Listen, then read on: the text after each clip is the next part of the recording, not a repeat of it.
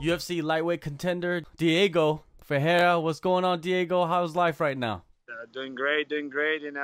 Stay sharp, stay training. I really want to get this fight coming up for me.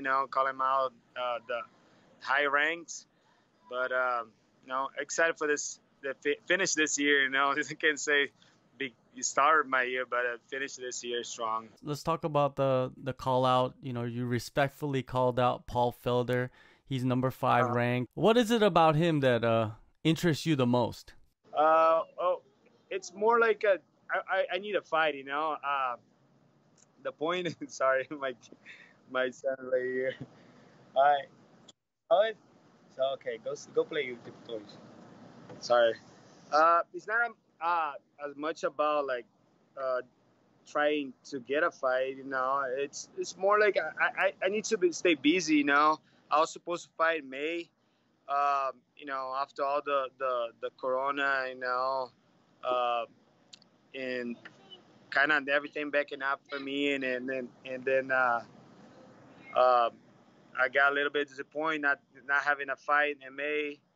But I have a couple of things I have to get done, and my opponent got a fight. And I really want to get another fight. To stay busy. I really want to.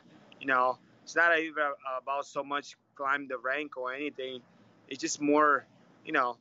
I want to stay. I want to stay busy. My career is gonna be real short. I know I'm 35 years old, and I'm planning to take this like as much as I can. I try to be on that stage as much as I can, and that's what I'm planning now. And I have a family too. I have to, I have to supply for that, and I have to put a foot on the table, and that's what I want to. And it's good to always have a good opponent like Paul Felder. He's ranking number 6, and to have a fight with that guy is gonna be great. Have they offered it to him? Have you talked to your manager about it, and have they talked to the UFC? Yeah, I talked to my manager. He say it's gonna be possible to do. It depend on him if he really wanted to fight. I know he fought like a few weeks after I fought, and I know he's been like busy on a commentating the fights, but I don't know if he's really back to train or anything. But I asked my manager, and he said, yeah, it's gonna be possible. If you're not gonna be hands, it's gonna be Dober, And I told my manager, I don't care who's gonna be, just give me a fight. I wanna, I wanna get this momentum going on my life, and I'm training. I never stop training after all this. I always train at home with my family and my kids, and it's just try kicking at the momentum. Try really getting the ball rolling, and see what we're gonna bring in at the end of this year. So are you looking to get back in July or August? What is the timeline for you? July or August for me is gonna be perfect. I'm right now. I'm trying not picking so much on my training, but I'm still consistent in my training. I'm training every day, having my days off, taking care of my body as much as I can. And, I just like the way I say, I need to stay busy, because it's not easy for a fighter like me, stay focused like for the whole year. We have things to do, and I like to stay focused on my career, but I need something in front of me to stay focused. Like, hey, we have this, and this already planned out. Let's make it the focus, and let's make the run. Not many guys are calling you out though, like it's kind of awkward. It's kind of weird because you're in this position where there should be guys calling you out and to fight you. I know that Alex Hernandez called you out, but he just lost, so there's no point in really fighting him, right? Yeah, I always want to fight him. If he beat Dober, because I was supposed to fight Dober, but things happened in my on my family, and I couldn't make it. But I don't like him. I used to like, but after he lost, I really lost the motivation. He that type of guy speaks too much. But I'm not gonna go through that. But I was willing to fight him. Like, I really want to fight him. just because he talked too much, it's gonna be fight up the fight. And I never fought like I fought a couple times like that with like I want to get that guy, and but I don't have too many people calling me out. I don't know why, but I'm accepting anybody wanted to fight, and just give me some time to study the game, keep my game on, to make strategy, because I'm not gonna go in a fight and I have no strategy. but I'll be great, like to have somebody to call me out and make it interested too. Yeah, it's always better when someone calls you out that you don't have to worry about it, right? That's true, because if you make it interesting, that's gonna be much better. You gotta make you gotta really, call out. It's gonna be good. But I'm doing my job. I wanna call people out. I'm not being disrespectful, but I don't think I need it.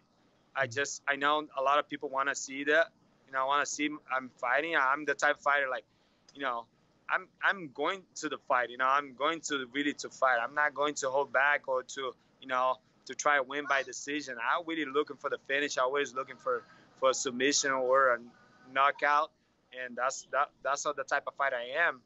And I want to take this momentum in my life, and it'll be good. Dana White or Nick Namer, Nick get me a call, and like, hey, I have a fight for you. Let's do this. Son Shelby, that'll be all great. Some other names that I noticed around Paul Felder, ahead of you would be like Charles Oliveira, Kevin Lee. Do those names also interest you? Yeah, I'm down to anyone. Kevin Lee is another one. He's not gonna want to fight right now. He came from a loss. Oliveira, he really don't fight like Connor, get another fights, like bigger fights, and I don't take a measure of the guy. The guy been for a long time on the UFC and been fighting like the top fighters. But I really don't care. I just want to fight. I getting this momentum, shine this momentum up, and see what we can have. But I just want to fight. I want to get a good fight. And see if one day I can be on the main event or the cool main event. That would be good. You deserve a main event, at least on a fight night. You're number 10 in the rankings. What else do you have to do to get that? You just beat Pettis. You stopped Pettis. You submitted Pettis. He's never been submitted before. What else do you have to do to get a main event? I don't know. I think I have to start in. Like, how can I? Sorry, but like I have to start talking shit. That doesn't look like, because people don't want to fight. I'm thinking like I like a fighter. I'm not really looking for the belt, looking for like to be higher in the rank. I just want to fight. I just want to be there and put a show for those people who really paying the pay-per-view or paying to watch the fight. I want to put a good show. I'm in like a very entertaining guy. I want to put it like the best show that people never seen before, and that's what I think. But I hope one day I can get on the main event, and I'll be fired up like real bad, and I'll be excited. I'm gonna be excited. You versus Paul Felder, that could be a main event. You versus Charles Oliveira, that's a main event. Pretty much anything that will line up with someone ahead of you is a main event. So I'm looking forward to seeing that. So for you want to come back July, August. You said you're training. Are you at the point where you're like training every day, and so when they do give you a contract, you could just hop into camp right away? Yeah, I'm right now. I'm not in a really camp, but I'm really active because my have some fighters, Victor Martinez, like Stephen Perry, Luke Flores, a bunch of guys like helping me out and make me excited to be training every day. My coach is always pushing me like, hey, watch out your weight, keep an eye on me, and those things. It's exciting for me because it's making me motivated too. Like I see the young guys like really like going after me. And I cannot step out of the plate, because if not, the guys really gotta go hard, and that's what motivate me. And if I got a call too, like it's something can really happen, and I want to be like ready to jump in straight to a fight camp like hard, and it's good to be in my body too, my body have to be like really in a good condition, and because I don't want to feel like anything hurt through the camp, you know. But I'm trying my best to watch out for those things, and you know, stay sharp is always better. Are you planning on heading to Fortis MMA anytime soon?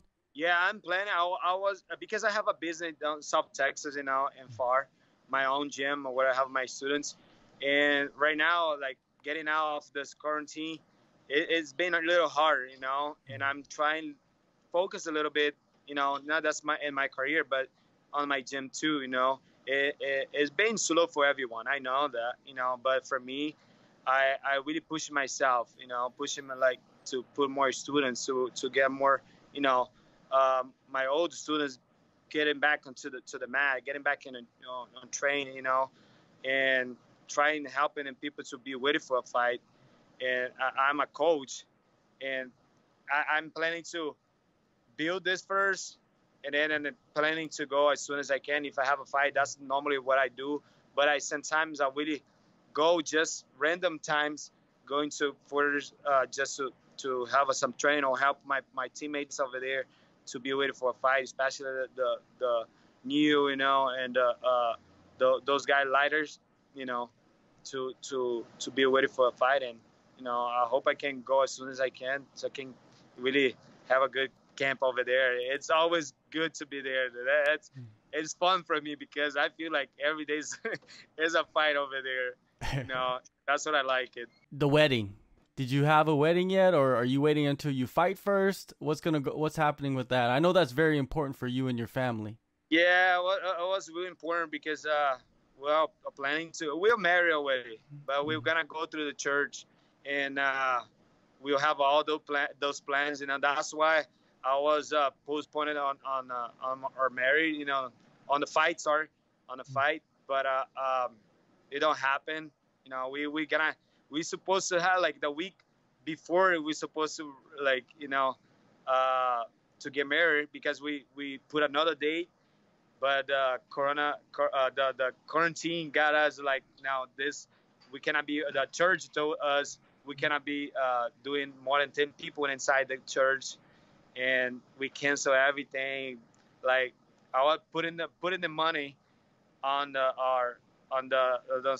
salon, you know, the big place we're supposed to get married, but we don't, kind of just left the money, you know, like we couldn't make it. But it was one thing like really affect me because I was into to do this for my wife, for making her happy, you know, happy wife, happy life, and but her a little bit sad, you know, like because we've been planning like this the last 10 years, you know, and don't happen, and she got a little bit sad. I got sad too, but you know, things happen for a reason. But I told her like, and after that we focused a little bit on the house too.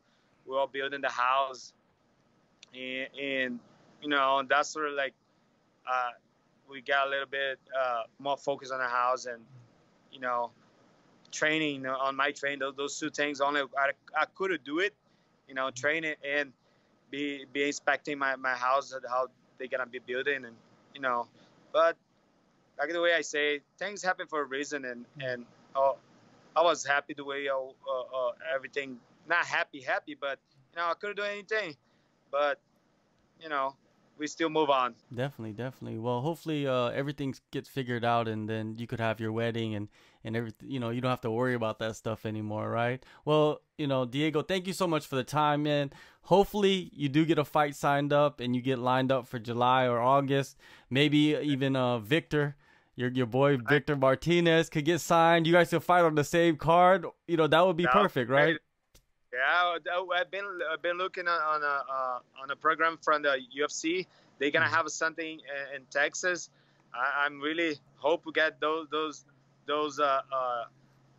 guys on the card, especially me and him. You know, and we see. You know, nothing impossible. It's possible to get on the card.